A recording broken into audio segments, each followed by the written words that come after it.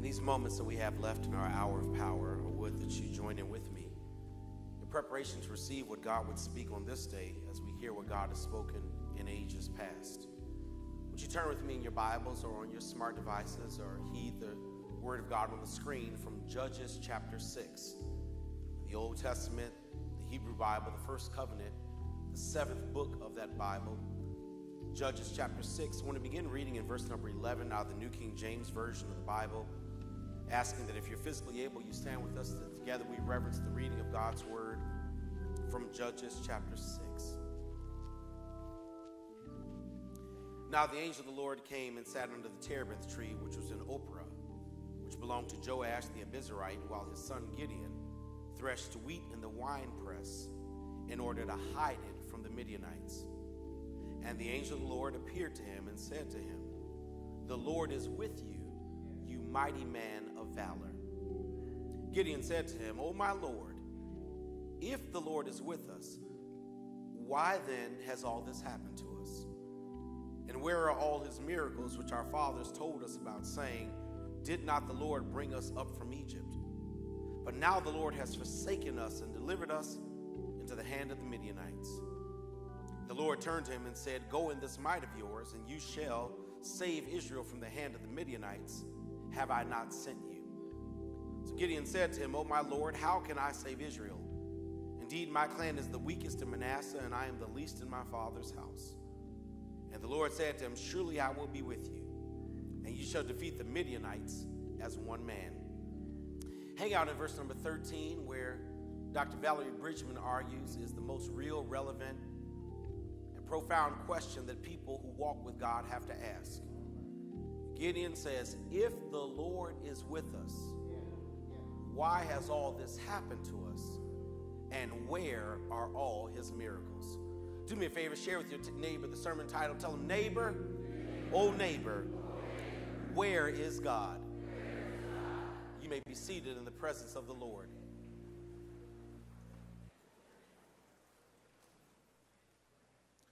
Although the book of Judges is a book filled with the history of conquest, the battles of the children of Israel as they take over Canaan and transform it into Israel, it really is one of the most boring books of the Bible. And the reason it's boring is because it's so predictable. And the reason it's so predictable is because chapter after chapter, the book of Judges simply tells the same story over and over and over again. It's a simple story that's outlined for us in chapter 2. When you go home and read, beginning in verse number 11, Natasha, you'll find out that it's a story that goes a little something like this. These children of Israel, whom the Lord has brought into the promised land, have made a promise to worship only God. But they disobey God, and they run after idols and begin worshiping false gods. The second phase of the story is that God sees it and God gets angry. And God allows, thirdly, an enemy to come in and take over Israel. The people cry out to God for deliverance. God raises up a judge, a warrior, a leader like Othniel and Ehud and Samson and Gideon and Deborah, because you know God uses women and men. And the judge leads them in deliverance. When the judge dies, the story starts all over again. They disobey God. God gets angry. An enemy comes in. They cry out for deliverance. God raises up a judge who delivers them from the hand of the enemy. The judge dies. They go back to worshiping idol gods. God gets angry. They cry out for deliverance. God raises up a judge. A judge brings victory. The judge dies. They go back to worshiping idol gods. God gets angry. God's enemy comes in. They cry out for deliverance. God raises up a judge. The judge brings victory. Can you keep up with me? The judge dies. And the story just plays itself over and over and over again. When you get to the 6th chapter, The same old story is being told for the 5th time. The children of Israel have disobeyed God and began to worship the idol god Baal. And as a result, God's anger is aroused. God loosens his hand, and the Midianites come into Israel. The Midianites occupy Israel for 7 years. And every year at harvest, they would come into the land, they would steal the harvest, the agriculture, and the produce, and leave Israel impoverished. Israel is suffering under the hand of the Midianites. There's no food, there's no prosperity, there's no wealth in the land. And so in chapter 6, verse 7, they do what people do. They cry out to God. And they ask God to make a way. And God does what God always does when God's people ask for deliverance.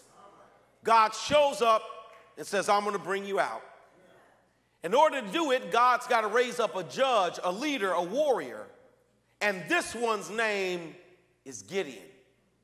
Gideon is the son of Joash. And when the Lord seeks Gideon out, he finds out Gideon is not in church. Gideon is not in the synagogue. Gideon ain't at prayer meeting. Gideon is not at choir rehearsal. Gideon is not in Bible study. No, God finds Gideon thrashing wheat in the wine press. You don't thrash wheat in the wine press. You make wine in the wine press. So what you ought to be asking is, why is Gideon thrashing wheat in the wine press? Here it is, because he's afraid of the Midianites. And he knows that the Midianites see him with a harvest, they will take the harvest and maybe kill him. So Gideon is hiding out in the wine press. My translation ain't got it yet. He's hiding out in the wine press. Jeff, he's at the ABC store. Nudge your neighbor and ask him, what's that? What's that? He's at the ABC store hiding out from the enemy. And it is there that God calls and commissions him. God calls him by sending an angel, and the angel comes, and the angel has 2 messages from God, both of which are problematic. The angel shows up, and this is what the angel says. Gideon, number 1, the Lord is with you. And number 2, you are a mighty man of valor. Now there are 2 problems with this. The first is the term mighty man of valor. The term mighty man of valor in Hebrew is really 2 words. It's Gabor Hayil. Everyone say Gabor Hayil.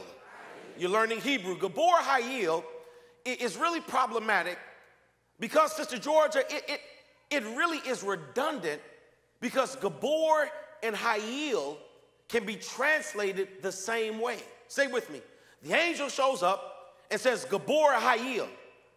Gabor means mighty warrior. Hayil is translated mighty warrior. So although your English compresses it into one, in Hebrew, this is what the angel says. Gideon, mighty man of valor, mighty man of valor. He says it twice over Gideon's life. Now, the reason that ought to mess you up is I just told you what Gideon was doing. Gideon was hiding out at the liquor store from the Midianites, and God shows up and calls him a mighty man of valor. Somebody, you missed an easy amen right there, that when God sees us and God calls us and God creates opportunity, it is not based upon who we are, but what God sees we can be. I wish I had a shout right here that God sees in you more than you see in yourself, more than others see in you, that God calls us based on what God knows we can be. You know, in a real sense, you look better in God's eyes than you really look. Okay, all right. Stephen A. got me. I'm I really don't like social media. I'm gonna tell you that. I really don't like social media. I think it's a platform for immaturity. And I'm too grown to live my life on Instagram and Twitter.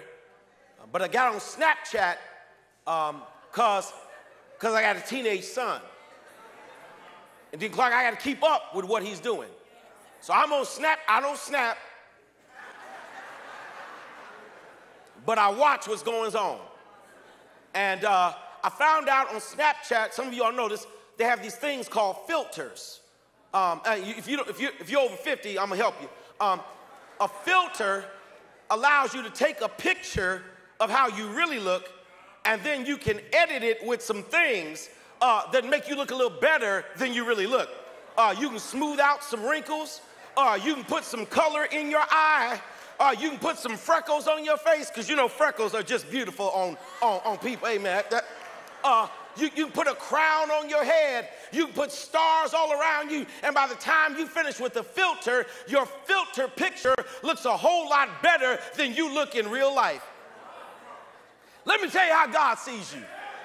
That when God sees you, God knows how rusty, dusty, crusty your life really looks. But God has a way of putting some filter on you, and you look so much better in God's eyes than you really look. Is there anybody here that knows that God opened some doors that you with yourself had no business looking in, but God saw you better than you saw yourself? Would you nudge somebody, tell them, I look good in God's eyes? So God puts a filter on Gideon and calls him mighty man of valor. But the second problem what the angel says is deep. The angel says, God is with you. Gideon looks around at everything going wrong, and he asks two questions. So if God is with me, number one, why is all this happening? And number two, where are his miracles? Stay with me. He doesn't doubt if God is real. He doesn't even doubt that God is with him. What he wants is some proof. And for him, the presence of God is contradicted by two things: what he's going through and what God seemingly is not doing. Y'all, I don't care how big your Bible is, how loud your shout is, how many Sundays you consecutively attend church. You can know the third verse of since Jesus came into my life. But life has a way of putting people of faith in a place where if the truth is, you don't doubt that God is real. You know there's a God in heaven. You don't even wonder if God is by your side. But what you want to know is this: if God is with me, why is all this happening? If God is with me, why did the doctor say cancer? If God is with me, why did I get laid off? If God is with me, why did he break my heart? And not only that, but if God is with me, where are all his miracles? In that question is the assumption that if God is with me, God ought to be doing some stuff. My prayers ought to be answered. Some doors ought to be opened. Some ways ought to be made. Some blessings ought to be delivered. Have you ever been in a place, listen, I know you can't wave a hand because it's Sunday and you got on your Baptist beautiful and your neighbor thinks you're Holy Ghost filled. But have you ever been in a place where you wondered, if God is with me, why is all this happening? Have you ever said, if God is with me, Lord, surely you ought to be doing something, ought to be some ways made, some prayers answered, some miracles delivered, God, you ought to be doing something. How can this be happening and God do nothing? And what God shows to Gideon in this passage that I want to reveal to you is that the presence of God in your life is not limited by God giving you the things you want. God's presence is not limited to getting a yes to every prayer you pray. As a matter of fact, God's miracles are not limited to the stuff you shout about in church. God shows Gideon, I am with you in 3 fundamental ways that I want to press on you this morning, because somebody came to church and you're wondering, how could God let this happen? And why is God not doing what I think God should be doing? And I want to tell you that God is yet with you in 3 undeniable ways. Can I give them to you in 16 minutes and we go on to brunch? Well, y'all will. I got to stay for 11:30. 3 ways you know God is with you. Number 1, you know God is with you in the wrath God has withheld from you. You know God's hand is on you, watch this, because what should have happened didn't happen. Don't worry. Don't worry. I'm going to earn your amen. I'm going to earn it. I'm going to earn it. Gideon's wondering, Lord, where are you? What Gideon failed to remember is how Israel wound up with Midianite oppression. The reason they were oppressed is because Israel continuously, constantly, and even creatively found ways to disobey God. And when you go home and you reread Judges, you're going to find in chapter 1, verse 11, chapter 2, verse 7, chapter 2, verse 12, chapter 4, verse 1, chapter 6, verse 1, Pastor Reed's Bible, is the same phrase. And Israel did evil again in the sight of the Lord. Chapter 1, Israel did evil again in the sight of the Lord. Chapter 2, Israel did evil again in the sight of the Lord. Chapter 4, Israel did evil again in the sight of the Lord. Chapter 6, Israel did evil again in the sight of the Lord. Now, let me tell you something. Israel better be glad I ain't God. Because if you have done evil in my sight that many times, I am through with you. You do know that everyone in your life has a limit with you. You mess up a few times, but even the one who loves you has a limit with how much of you they gonna put up with. Okay, you ain't got like that. You have a limit with some folk in your life. Have you ever had a joker cross the limit and you had to cut them off, block their number, erase them from Facebook, give them the scripture, now may the Lord watch between me and thee, while we are absent one from another. Don't call me. Don't look for me. If you see me, cross the street. Walk on the other side. If I come to 9:30, you come to 11:30. Have you ever had enough of somebody? If I was God, right about now, I would have had enough of Israel. Y'all continuously do the wrong thing. But God is so merciful, and God is so loving, and God is so forgiving, that even when Israel continued to do wrong, God never abandoned them. That's why in Hebrew, one of the most powerful phrases to describe God is this Hebrew word hesed. Let the church say hesed. No, Judy, they said it like you're American. You've got to say it like you got some Hebrew in you. It's chesed. You got to get a little spit in your throat. Judy, that's how you, chesed. Try it again, chesed. That's right. And let me tell you what hesed, a good way to understand hesed, the Bible translated as merciful or faithful.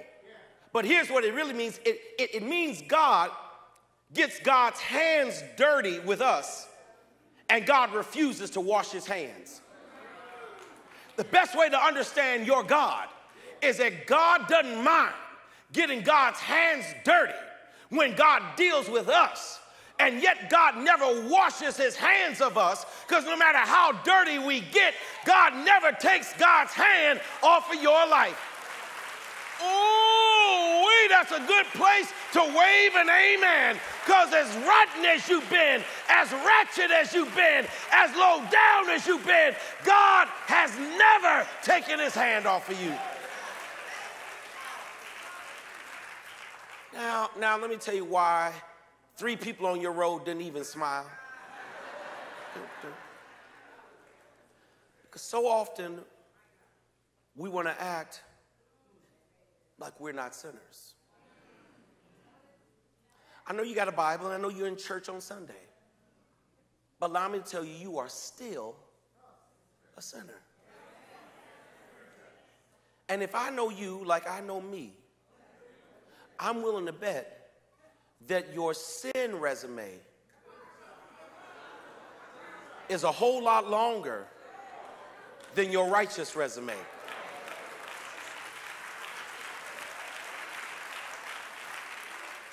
That every day we add to our resume of sin. And this is how you know God is still with you.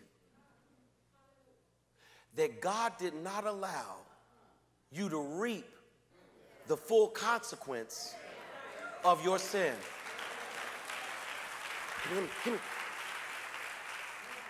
Because understand this, I want to see who catches this. When you were saved and you gave your life to the Lord, when you said yes to Jesus, you were not simply saved from the fires of hell when you die. You've been saved from the wrath of God while you live. That the salvation of God doesn't just kick in when the undertaker gets you. The salvation of God kicks in the here and now, so that even though I sin, the full wrath of God never consumes my life as it ought to, and I ought to know that God is with me, not by what God gave me, but rather by what God did not allow to happen to me. Okay. Now, let me tell you why that's a hard amen. How can I shout over what God didn't allow to happen? Because I really don't know what God didn't allow to happen. You with me? How do I know what I don't know? If God didn't allow it to happen, I didn't know that it could happen because God kept it from happening, which means I'm totally ignorant of what could have happened but didn't go down. So how can I shout over what I didn't know? You never really know everything God kept from you. So how can I praise God for what I don't know? Here it is. Let me help you. You don't know what God didn't allow to happen, but you do know how many times you fell short. You do know that you go to bed every night as a sinner. You do know that you messed up today, and when you lay down tonight, you've added to your sin resume. You know you are a sinner. And here's how you know God is still in your life. Because even though you laid down in sin, on the next morning, when you started to stir in your bed, and you didn't even know what day it was, and had to look at the clock to see what time it was, when you opened your eyes, you experienced the miracle of God, because God did not kill you while you slept. I wish I had somebody here who didn't take waking up for granted, but know that I woke up because God is a good God, and he's a miracle working God. I'm talking about experiencing the miracle of God early in the morning. 5:46 in the morning. Crack of dawning while you're yawning. Wiping the cold out your eye. See who's, y'all, where am I 40 and under? Y'all know what that's from. See who's this? That's when you wake up and you realize that I should have died last night. That God would have been justified in taking me out of here. But morning by morning, brand new mercies God delivers to me. And I'm grateful to be alive this morning. How dare you doubt if God is with you when yourself woke up this morning? You know God is with you by the wrath God has withheld. Ooh, but I'm about to test your amen. You know how you know God is with you, number 2? By the assistance God has assigned to you. Here's where you miss the presence of God. God has a way of sending people into your life to help you get through the season that you're going through. Oh, God knows how to partner you with the right folk. Yeah, you need to read your Bible. When Paul was struggling, God assigned Barnabas to encourage him. When God knew Mary would doubt her pregnancy, God assigned Elizabeth to show up in her life. When Moses needed help getting the word to Pharaoh, God assigned Aaron to translate for him. When Gideon needed some help, God assigned 300 soldiers to stand by his side. When God sent me to Alfred Street and I needed some help, God assigned Judy Fentress Williams to stand by my side and help me with the work I've got to do, because God knows. Listen, have you ever had the right person show up at the right time to do the right thing for the right reason with the right word, and it brought the right result? And you can look back and know that had to be the hand of God.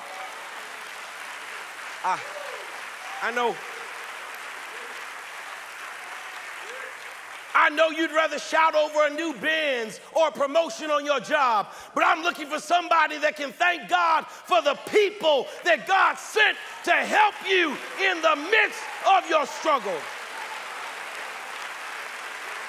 Is there anybody you can thank God for? Thank God for my best friend. Thank God for my deacon. Thank God for my pastor. Thank God.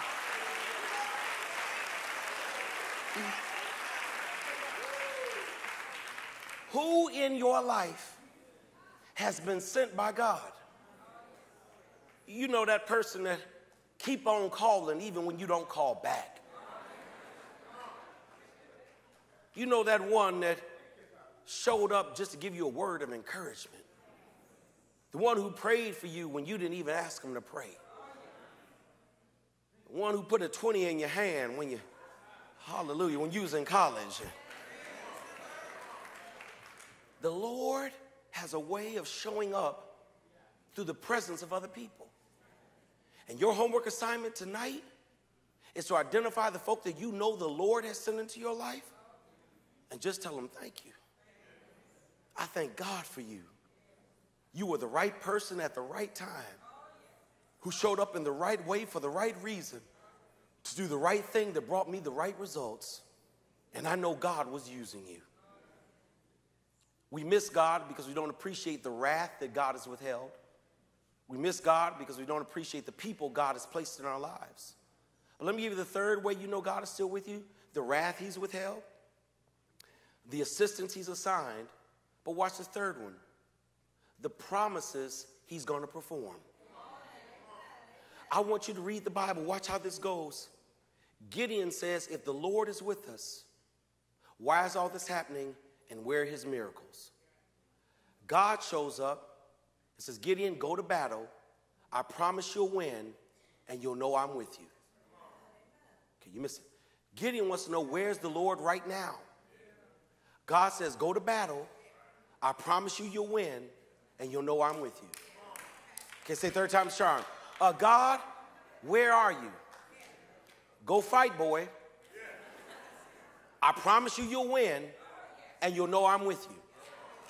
Gideon is searching for God's presence, and God affirms it through his promise. What God says is, listen, my presence is in my promise. So when you walk in my promise and the promise is fulfilled, then my presence is verified. That the way you know I'm still with you is the fact that I'm doing what I said I was going to do in my word. that if you want to know I'm with you, watch how all things work together for your good. If you want to know I'm with you, watch how no weapon formed against you shall prosper. You want to know I'm with you, watch how I take weeping in the night and turn it to joy in the morning. You want to know I'm with you, watch how I take what was meant for evil and work it together for your good. So when his promise is fulfilled, his presence ought to be verified. Let me shut it down. We're a little bit late. We got to get on out of here. I found this out speaking with a brother in church a little while ago. And I want to let you know that in interacting with him, I found out that God has a name that we don't always associate with God, but it's God. Let me teach you. I know you know Jehovah Shalom, Jehovah Nisi, Jehovah Jireh. You may know El Shaddai, Adonai, Elohim. You may know all those names. Can I teach you another name of God? Is it all right if you learn another name? It came to me while talking to a brother. And while speaking with the brother out in the hallway, right out there in the narthex, he began to share with me how rough life had gotten for him. His finances were fragile. His spouse was sick. His child was cutting up. He said, Reverend, you know, it's just a rough season. Money's not right. My wife is struggling, and my child's acting up. He said, I've been praying, and God isn't really answering. Money's not coming. Health ain't no better.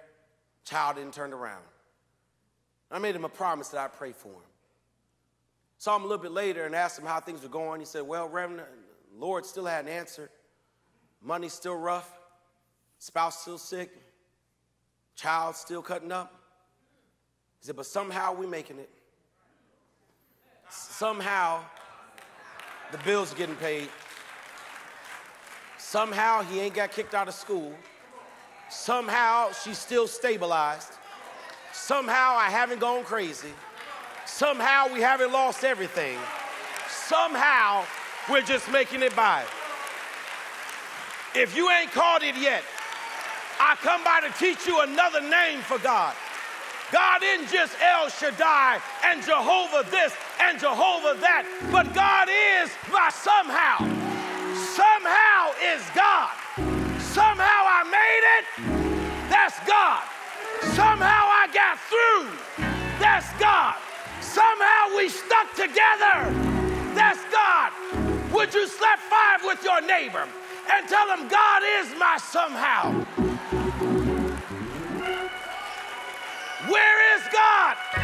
He's in the wrath he withheld. Where is God?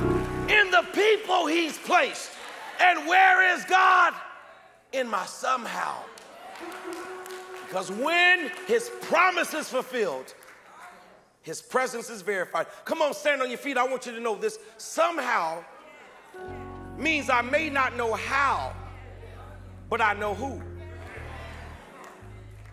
I really don't know how we made it through July, but I know who got us through. I don't know how we made it thus far, but I know who brought us through. God is my somehow. And maybe you came to church today wondering like Gideon, where is God? Everything going on and going wrong, prayers not being answered. And God wants you to know I'm in your life by the fact that you're still living in spite of how low you've fallen, how many sins you've committed. I'm in your life because there's some people who I've assigned to you that are helping you through this season of life. And I'm with you because I am your somehow. When you don't understand how you made it from day to day, there's but one answer: God. And God says, since I have not let go of you, please don't let go of me. For someone today, that means that you need to open your heart to a God who's been merciful to you before you accepted him. At Alfred Street, we've said before that God's hand was on your heart before you put your heart in God's hand. That God didn't just show up today in your life. God has been with you in every sinful season you've come through. And God wants to reign over your life.